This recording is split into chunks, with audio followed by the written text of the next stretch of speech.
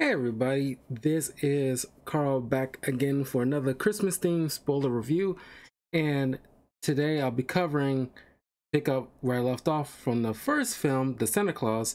Now I'll be covering the Santa Claus 2, and then the third one, The Escape Clause. I'll do two separate videos back to back. If you haven't already, check out my previous video that I posted on my YouTube channel, youtube.com/talkativecarl. Like and subscribe, share this with your friends, let me know what you guys think, and yeah, we'll hop right into it.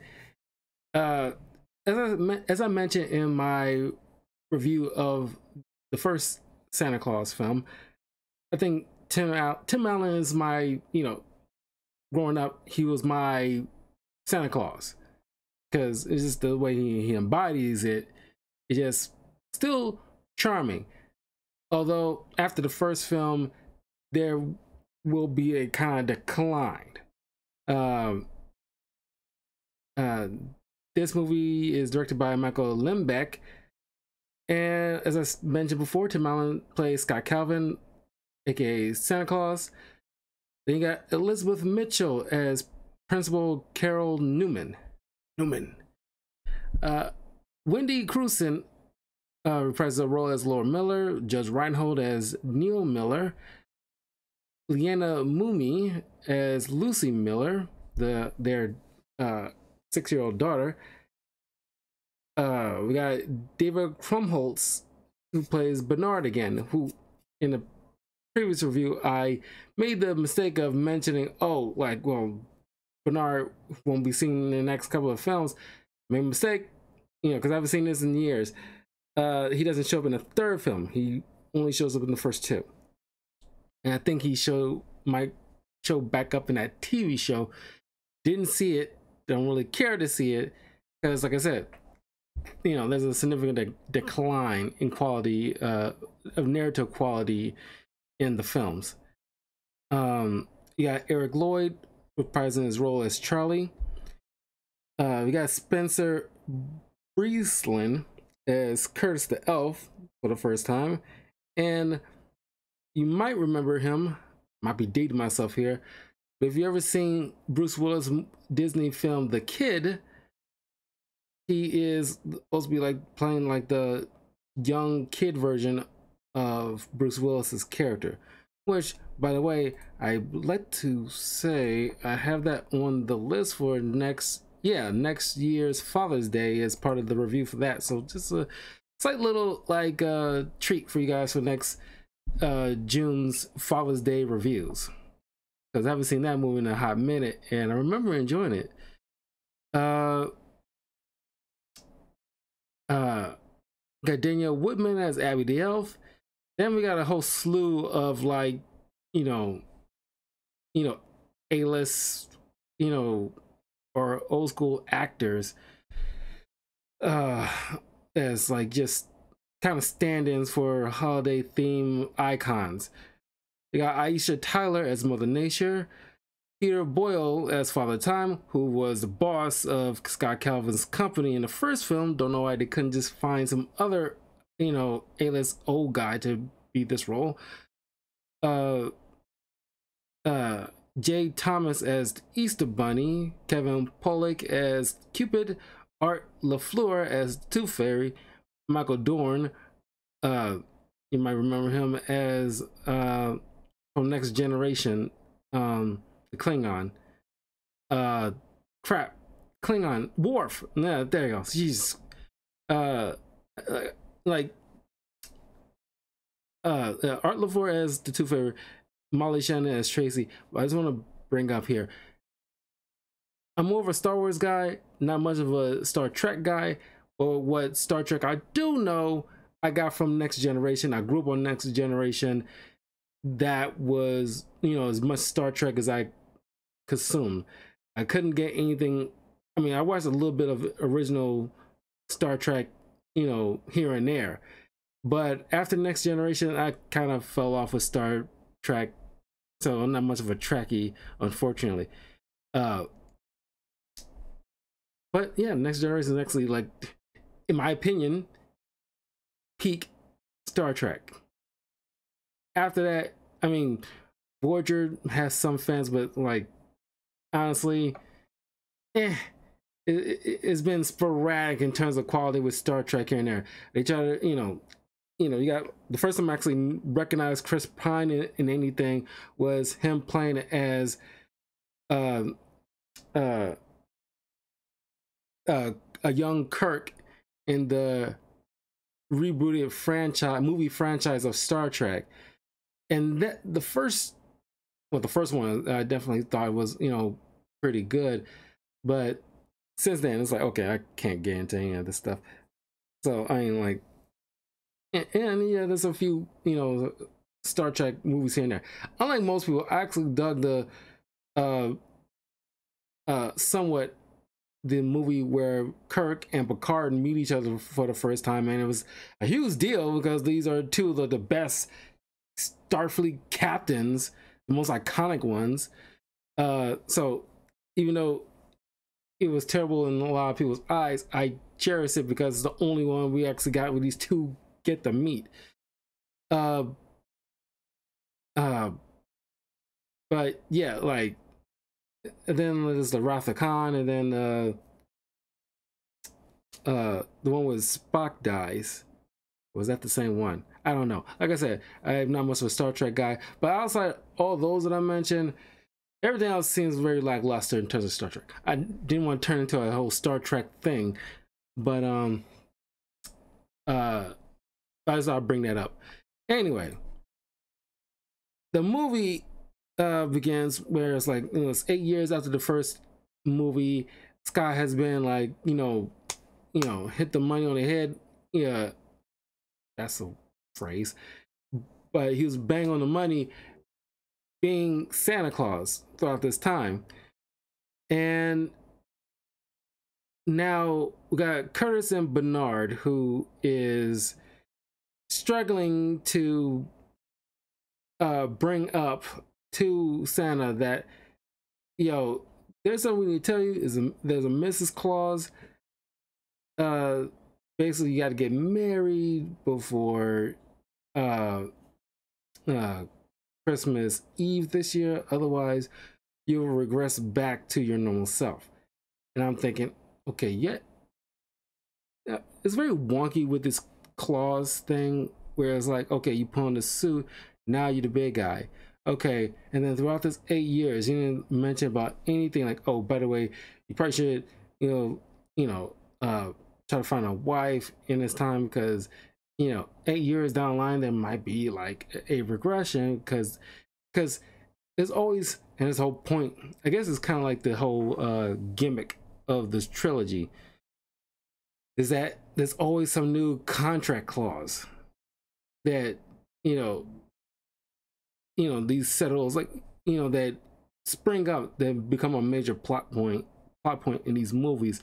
And I'm thinking like, okay, at no point you want to give him like, after the Christmas season is over, you don't sit Santa down one February afternoon and is like, hey, while we got you, here's a list of other clauses and, and stipulations as part of being Santa Claus. You gotta get married. Don't, you can, of course, he knows about like, holding his magic snow globe and wishing that you don't you won't be Santa anymore. Then it can reverse everything, reverse time, all this other stuff. Don't do this, don't do that, these kind of things, so that way it won't be any kind of slip ups. Like here, he'll got 8 years to prepare to find a wife, rather than having 28 days to find a woman, fall in love, and marry, so that way he can stay being Santa Claus. Because every Santa needs to have a Mrs. Claus. And he explains this to the other holiday folk. And this is something that's always been bugging me over the years. And I get it, you probably, pick and choose the major roles for these holiday icons, but it's like, where's the spirit of Halloween? Where's the you know, the spirit of St. Patrick's Day. You couldn't find no Irish actor. There are so many major holidays. And I ain't talking about like Arbor Day or anything like that. It's like you got like significant amount of major holidays that people like definitely like celebrate. Spirit of 4th of July or something like that. That's like that should be like a fun thing. It's not really, you know, no mascot for it other than maybe like somebody who looks like some kind of presidential figure or something. It's like, you know, where like you didn't put too much thought into that, because that could have been like a fun thing to do. You can have some kind of emo goth girl playing the spirit of Halloween. That would have been fun. Or maybe not a Jack's. Oh, Disney owns Nightmare Before Christmas, so you could easily make a Jack Skeleton type dude to play as the spirit of Halloween. Because it's like, man, you missing quite a few people. It's like 12 months out of the year, you know, at least 8 of them have holidays, you know, major holidays dedicated to them. Where's the spirit of Thanksgiving? There's no pilgrim with a pet turkey or something. That would have been fun, but really kind of like, I don't know, I was kind of feel like, you know, lackluster. It was like this. These movies need to be fun. They're kids. They're just, you know, mostly for kids, and you gotta have some fun with this if you're gonna bring in all these holidays. I give credit to, well, I give some credit to what's that movie I reviewed last year? Crap. Ironically, Chris Pine was in that one too. It's an animated film with a Russian Santa.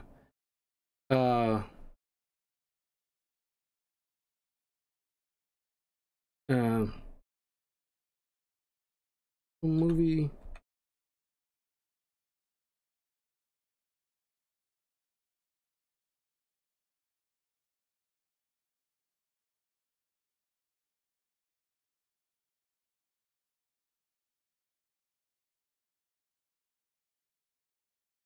Rise of the Guardians, that was it. Even that had like at least, well, I say at least slightly more. Like because it's pretty much the same one. You got Easter Bunny, Santa Claus, Jack Frost, Tooth Fairy. You know, this pretty much similar, roughly similar amount. I was like, oh man, they got slightly more here, but no. Sorry, forgive me. I thought like, oh man, Rise of the Guardians probably had at least one more extra holiday attached to it, but no, they don't even have the spirit of Halloween on their roster either. It's like, man, what y'all doing? You got like so many major holidays. I'm getting off on a tangent here, but it kind of that probably stuck out to me ever since I was a kid. Like, you got a lot more holidays than this. And Mother Nature, is Mother Nature and Father Time considered major holidays? They, and Tooth Fairy isn't like a holiday. You know, those three are like everyday things. You know, every day somebody's missing a tooth. Time, you know, is all around us 365 days of the year. Mother Nature just is, you know, represents every season. So they're like everyday entities. So you can easily replace them and fill in legit holidays. You know, the ones like I mentioned, like the Thanksgiving, the Halloween, the St. Patrick's Day, 4th of July. You know, even throwing, just for fun, throwing Arbor Day, you know, the spirit of Arbor Day, and just have everybody, you know, forget he's there because he's like a forgetful holiday. It's like, oh, Arbor Day guy, I forgot you was even here. That would have been funny. There's something that can even feed into comedic gold there. Anyway, he's letting him, Santa's letting him know about the desenification because he's slowly losing his belly fat, and his beard is shrinking. So, now he's informing Curtis and Bernard, and I like Curtis in here, and he's pretty fun. his dynamic with Bernard is really entertaining, borderline like a you know like a couples in like a borderline couple in like a little spat almost, where it could get easily annoying, but definitely uh uh but the problem with Curtis comes into the third film, which I'll mention there, but I'll bring it up here as well. He gets very Bernard-ish by, and not in a good way, by the third film, where he is just kind of like an smart idiot and making faux pas that's like you really should not be making. Honestly, you should know that you could easily been, if you want to play him, you gotta put in some effort, more effort than that, but I'll get to that soon. But he's more of like a stick in the mud in that one. And it's like, man, you used to be fun, and it's like now I just don't want to hear you at least half the time. But I want to bring up about like the really quick about the set. Now, clearly they have like a bigger budget now, and most of the set is pretty cool. And they still, get children involved to playing the elves and stuff like that. But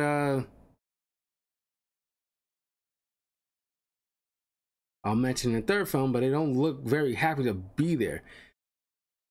The first two films, like, they got supposed to be a little bit more whimsy and, very childlike fun going around.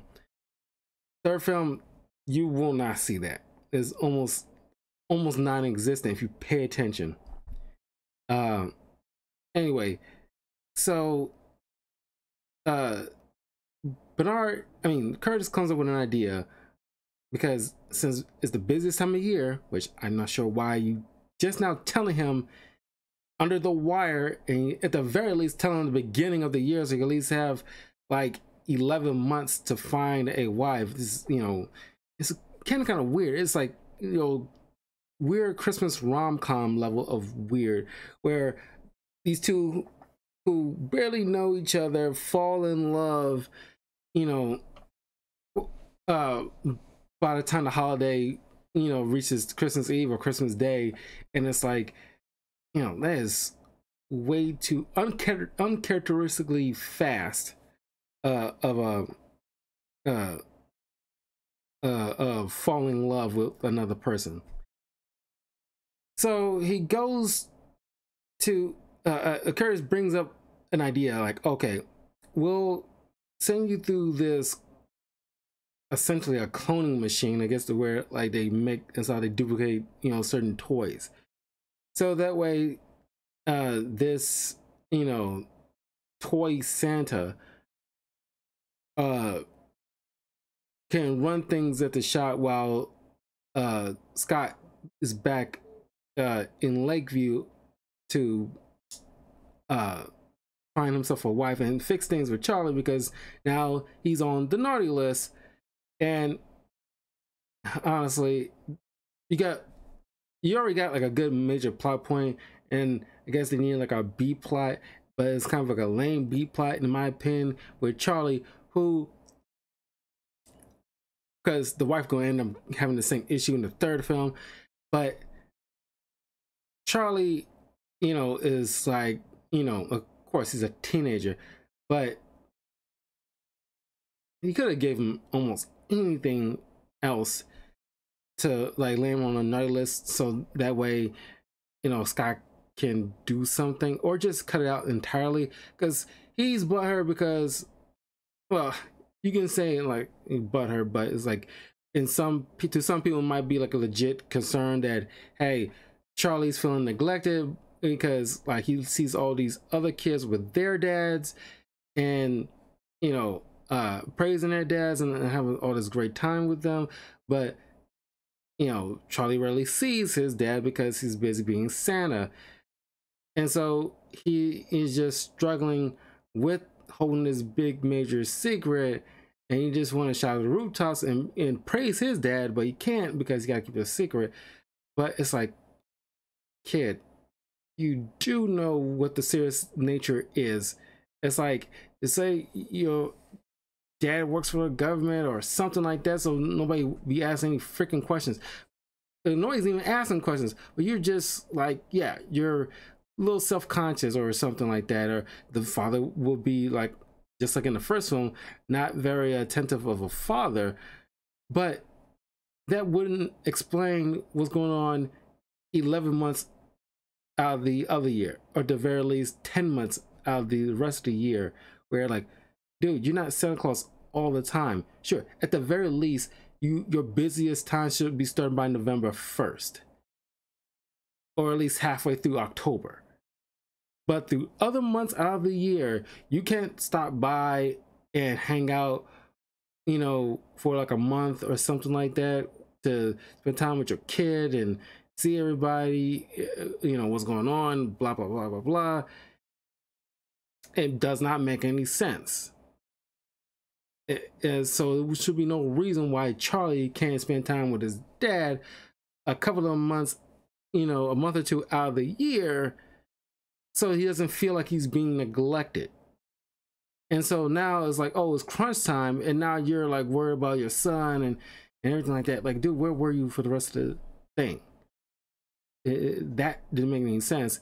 And that's the fault on Scott, but it's fault on Charlie, because like, you're acting like a petulant kid. Sure, you are a kid, so of course it tracks, but it's like, you understand the gravity of the situation, so you're acting out just for the sake of you want to lash out, instead of like, I don't know, just being standoffish or something. That would have been probably best instead of just vandalism. He just, you know, quiet to a lot of people, except for, you know, maybe like his mom and Neil. It's like he just like shut himself off or something like that. And like, the only time he's a little bit more cheery is when his father rolls around. That part would have been a better supply, where it's like, you know, get Charlie out of his shell or something like that. Haven't been open to other people, setting close off because he's sad that his father is not, you know, home. It's a kind of very Greek story here. It's like, well, it was like the Persephone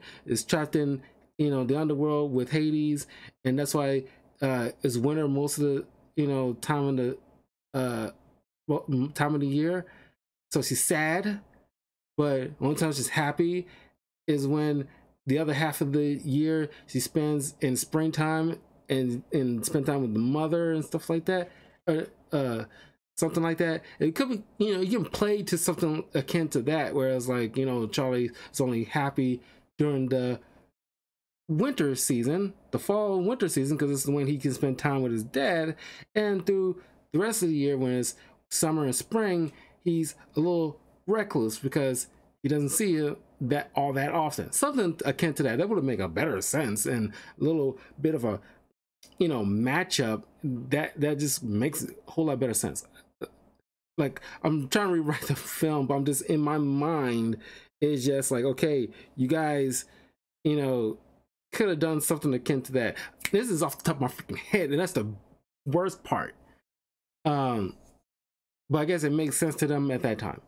So I'm just going to cut to the chase with the whole Charlie situation. Of course, you know, thanks to the little girl who, you know, let him know how important he is and great he really is if you look past yourself and blah, blah, blah, blah, blah. You know, I just want to skip that part because that part really is just like, was so boring to me. You know, to a certain degree. It's like, it's understandable to a degree. You can, you know, anchor your sense to it, but it's still, you know, a boring slog.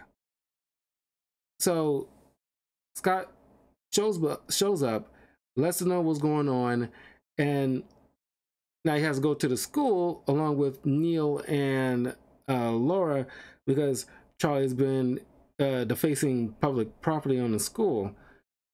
And so now we meet the Principal Newman, who is, I was like, come across as like this hard ass Professor Snape type of chick.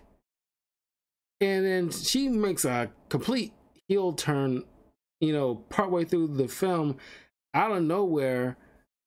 It's so fast. And it's like, oh, now she's all warm and cuddly and understanding. And it's like, you know, I don't know, like, why was she such like a no nonsense, like hard ass earlier? There's a transition period that we didn't get to see as to what made her soften a bit. She just softens out of nowhere, in my opinion. That's just, but you know, she is like, you know, a principal. She's trying to like, you know, stay on course, make sure these kids are, you know, getting to class on time and not screwing around, this, and that, and the third. And she chastising Scott for like, oh, it's so nice for you to finally like you know, present yourself. And they do this whole battle of wits thing, like, too bad I'm already come armed. Shut up.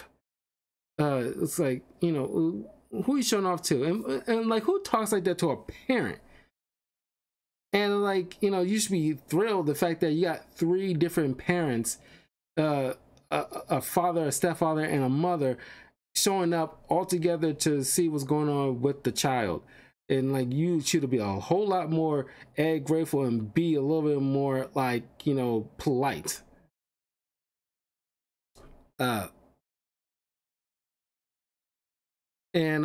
So okay, Scott, you know, his thing was, he's like, you know, because he looks at Charlie like, oh, this is my boy, this is my firstborn. Like, you know, he's always been such a good kid, and like, yeah, I know, acknowledge that what he did was like a wrong thing, so I want to give him like a chance to like, hey, you know, you're sorry, I want you to like, you know, acknowledge what you did was wrong.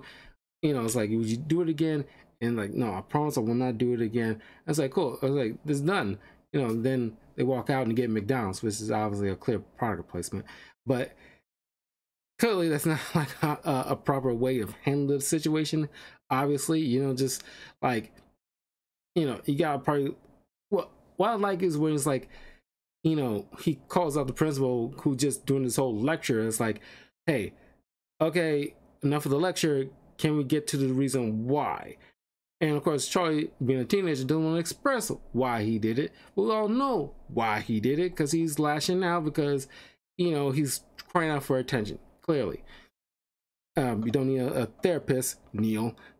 Oh God, Neil. And it's like, they really hammering home with this, because no legit therapist, I don't even imagine, even back in the early 2000s, real therapists behave like Neil does, where he seems more like a yogi more so than an actual therapist. And it's like, you know,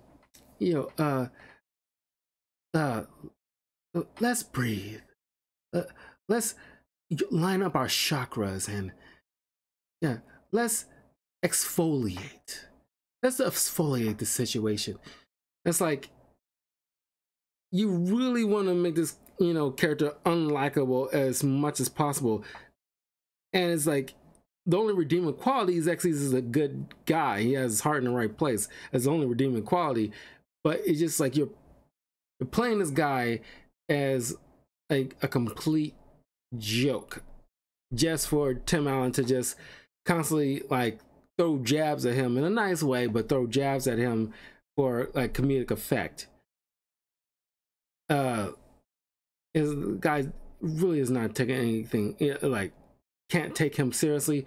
And it's like, I don't think he offered any legit, you know, therapeutic options that's like legit how to handle children in this nature, because we all know you don't need to be a therapist to know he's clearly crying out for attention. That's blatantly obvious.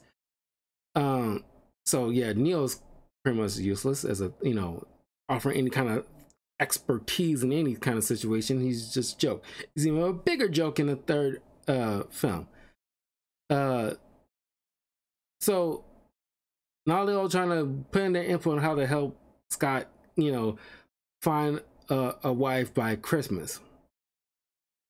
And of course, he also got this watch to monitor the amount of magic he uses, kind of like a, you know, a fuel gauge, and how much magic he's needs to use, because he needs to be able to get back to the North Pole when he's done. And meanwhile, the fake Santa is like studying the rule book, and he's eventually taking things a whole lot, you know. Yeah, like I said, there's already like a B plot, and this whole Charlie thing is, you know, you don't really need it, honestly, in my opinion.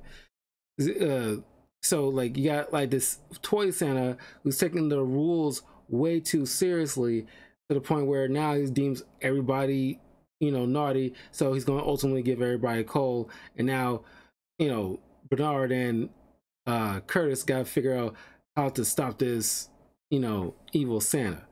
Anyway, so now like Charlie's busted again from defacing property once again. And now, like, legit, like, you know, it's like, why is he surprised that his dad is pissed at him? And it's like, you know, he calls him out like, yo, you made a promise you wouldn't do this again, and here you are doing it again. And of course, I'm glad like the father stepped up when the principals threatened to, like, you know, suspend him. I was like, whoa, whoa, whoa. I don't want to take him out of school, so how would we just do some community service? And then like he shows up on like I think like a Saturday, and he starts scrubbing like all the lockers and, you know, and all the other stuff that was defaced. And he's, you know, you complain. I was like, it's so hard taking this stuff down. I was like, and of course the father pointed out, and this is a legit scene of him being a legit parent, where it's like, yeah, you know, that's why tagging is bad, because this stuff is not meant to calm off. So that's why it's important where you put it, hence why you're here. Like, don't say hence, dad. Shut up, I'll knock you upside of the head, little boy. You used to be so adorable as a kid, now you're just like a bunch of little punk. I don't want to say he's a punk, but it's like, clearly he's going through something, obviously.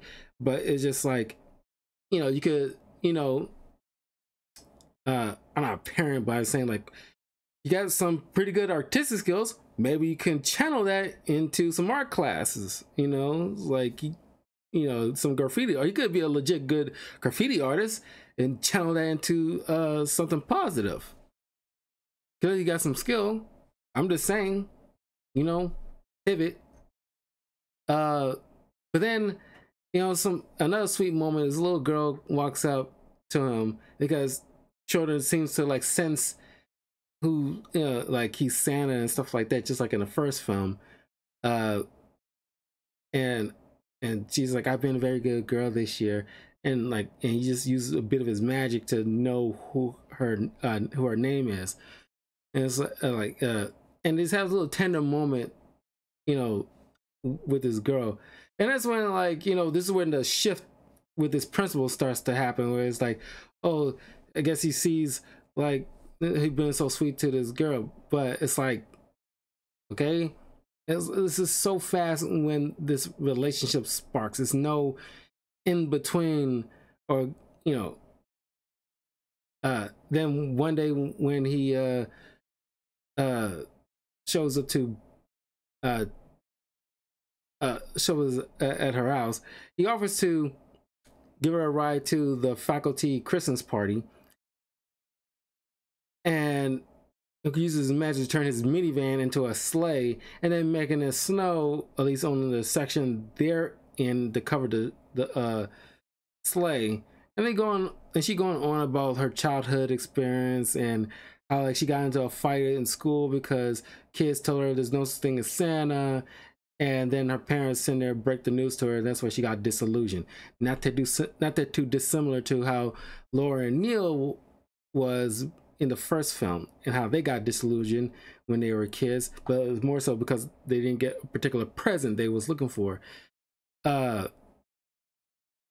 So they go to this faculty Christmas party, and like these other teachers are so bummed out for being there.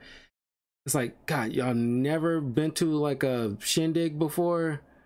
So Scott uses magic again. You know, by this point he should be dead out of magic, and starts pulling out a magic sack full of all these old school toys that they all had, you know, played with when they was children. And so it was kind of liven things up. Then Scott and Newman start sharing a kiss together underneath the mistletoe that appeared out of nowhere. It's like, you're already gonna get your kiss, dude. Why you have to waste more magic than you probably have right now on like a funky little mistletoe? And I'm pretty sure there's other spots that have mistletoe there already. But then once he takes her home, he finally admits to her that he's Santa Claus. Of course, she doesn't believe him, thinking he's mocking her over the story that she told him. And it's like, man, you could, you know, instead of wasting that little bit of magic on that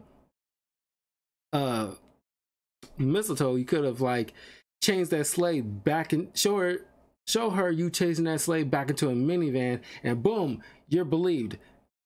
You know, and instead of getting this kind of faux argument and breakup moment. But then Curtis shows up and warns Scott about the whole ordeal with the dictator Santa. So now he's out of magic, so he can't like magically appear in the North Pole. So, and Comet, who been eating all of Lucy's candies, like too big at this point to fly them back to the pole, and Curtis's jetpack he was using burned on re-entry. So they decide to use a missing tooth from Lucy to trick the, well, not trick, but get the Tooth Fairy to show up, so that way he can get him to fly him to the North Pole. They do.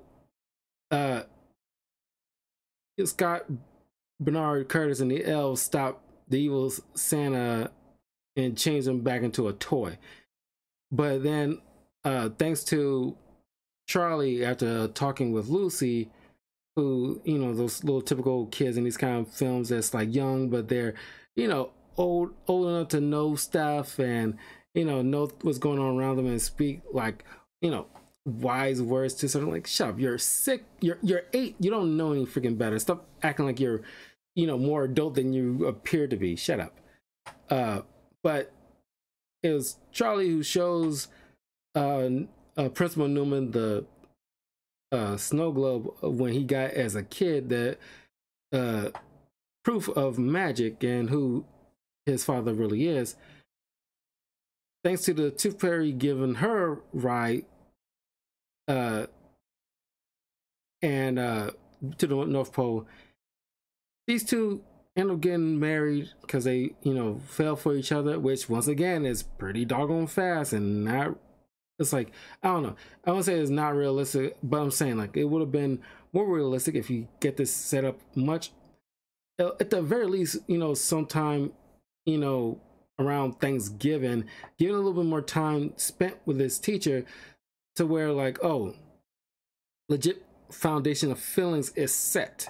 This is too quick, way too quick. You didn't even have it, like, I guess you can call the whole sleigh ride and time at the faculty Christmas party as like a date, but that would have been qualified as a first date if anything else. You don't even know each other like that. Is no foundation built. Is very odd and doomed to fail, in my opinion. In realistic terms, that is doomed to fail. You don't know these people. You don't know each other, and like your first argument is going to be like a complete, you know, nonsense, and she's going to end up taking half of the elf workforce in the divorce. I'm just saying, realistic wise, it's very idiotic. Anyway, I'm thinking too much on that. They get married, and you know, the movie ends with him delivering presents as a fully formed Santa again. But it's not without its charming moments. It still had a bit of charm to it. At the time, I was super excited to see a sequel to The Santa Claus because as a kid, I really enjoyed the first Santa Claus film. And this still has some fun moments. But it's one of those things where it's like, man, you should have probably stopped that too. But we didn't know better. when the third one came around, which, speaking of, I will be talking about in a few minutes my thoughts on the Santa Claus 3, The Escape Clause. Leave a comment below if you're watching this on YouTube. Let me know what you guys think of the Santa Claus trilogy. Have you seen the mini-series that they put on Disney Plus at all? If you have, let me know your take on it, because I, have zero interest in watching that. I've seen, the trailer a while back. Well, at least because I think they own the second season. I've seen the trailer for the first season last year, and I was not hip to it at all. But anyway, I'll see you guys in a little bit. Take care.